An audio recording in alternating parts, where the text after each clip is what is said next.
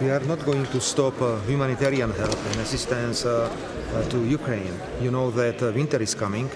So if people in Ukraine will need, let's say, heating equipment or I don't know what, maybe hospitals, maybe they will need to help with the demining of Ukraine. You can imagine how many mines and I don't know what is now on the territory of Ukraine. Slovakia is ready.